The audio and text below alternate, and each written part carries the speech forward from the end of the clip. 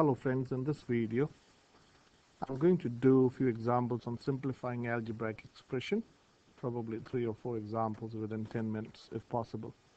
So yeah, when you see an expression like this, the first thing that you need to think is what can you factor out. So I'm going to write this like this: 2 times, this dot means times, 2 times a times b times b, minus 2 times 3 times a times b, over a times a times b times b.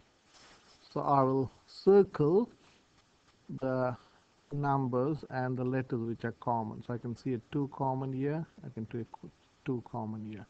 I can see an a and a here, and a b and a b here.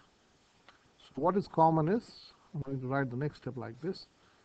The next step can I write like this: this is 2ab times b minus 2ab times 3. So 2 times a times b can be written. This is 2ab squared, and this is 6ab, over ab dot ab, or ab times ab. In algebra, dot means times. So can I factor out this 2ab? So if you factor out this 2ab, you got a 2ab sitting here, you got a 2ab sitting here. So you can write b minus 3 inside the bracket, and the denominator I can write as 2ab times ab. Now what can you cancel? Well, I can cancel this ab with this ab. Okay, so that gets cancelled. So what can we write now? So this is 2 times b minus 3 over ab, and that's your final answer. You can't simplify this any more. So this is your answer. Now here, this is an example of, again, simplifying rational expression. You have a numerator which can be factorized. So you start, the simplest way of factorizing a quadratic is to put in 2 brackets. Okay, so here you got an x squared sitting here, so you can write an x times x here, and everything is plus, so you don't have to worry about the signs. You can put a plus and a plus. So think of 2 numbers or 2 factors of 6 which adds to give you 6. So 6, the 2 factors which adds to give you 6 are 1 and 6. If you add them, 1 plus 6 is 7.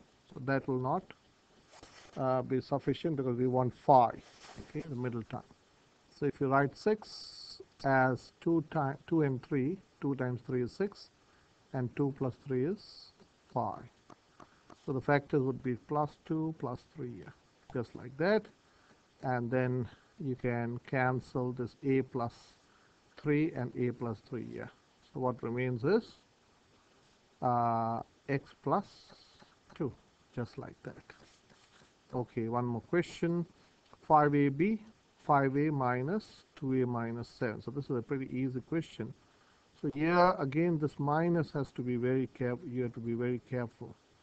You're distributing this -1. This is, you're multiplying with -1. So let me explain again. -1 times 2a is -2a, and then you distribute this to also -7. So -1 times -7 is +7. So this will be 5a minus 2a plus 7. Now this is where most of you can go wrong if you not be careful. So now this is, you can simplify this to, that is 3a plus 7, and that's your answer. Pretty easy question. Okay, now here again excuse me, you have to simplify the numerator. So here I'll write like this: this is 3 dot a dot a minus 3 dot phi dot a dot b. As I've told you, dot means times.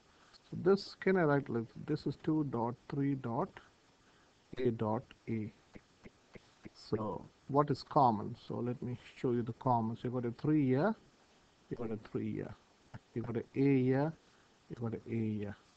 Okay. So can I write now the numerator like this? This is 3a times a minus 3a times 5b over 3a times 2a. Can you see what I'm doing, where I'm leading you?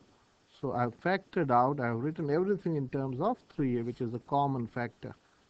So if you factor out a 3a in the numerator, if you take that out, you'll have a from here minus from here 5b over 3a times 2b.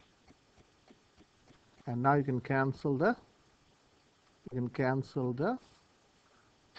So if you can cancel like this, so what will remain is your answer, which is whatever is remaining, which is a minus 5b over 2b is the final answer. Okay, and you should be happy if you're getting all these answers right. See you in the next video.